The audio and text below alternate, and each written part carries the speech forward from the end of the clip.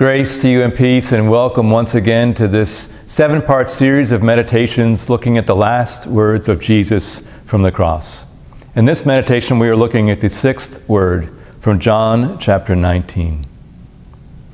When Jesus had received the wine, he said, "It is finished."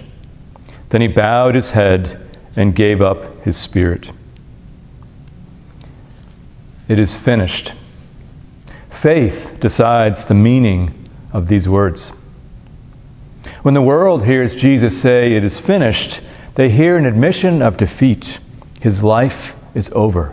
He has given up. His effort to reform Judaism or usher his kingdom into the world is lost. He and his movement are finished. It is over. It is time to give up. But when we hear these words, the meaning is exactly the opposite. We do not hear in these words an admission of defeat. We hear an announcement of victory. It is finished.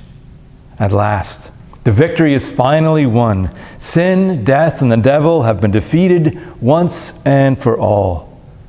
These simple words heard in this way describe, I think, what makes Christianity different from all the other religions of the world, and what makes it so wonderful for us. For Christianity itself is summed up in this simple word that Jesus spoke from the cross.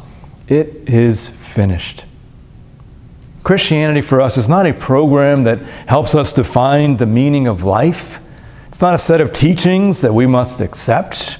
It's not first about anything that we do. In fact, Christianity doesn't begin with us at all. It begins with our Lord on the cross.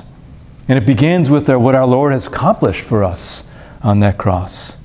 For us and for our salvation, Jesus became human and died on the cross.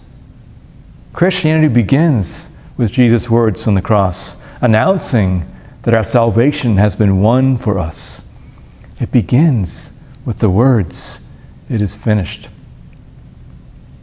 When the world hears this admission of defeat, we hear something very different. We hear a simple summary of all that is important to us, a summary of all that we believe. The victory could not have come at a greater cost.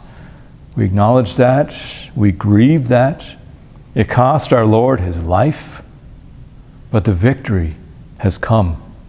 We believe that too. It's what makes this word from the cross almost music to our ears. It is finished. I invite you now to take some time in silence to give thanks that the work of your salvation is finished and yet just beginning.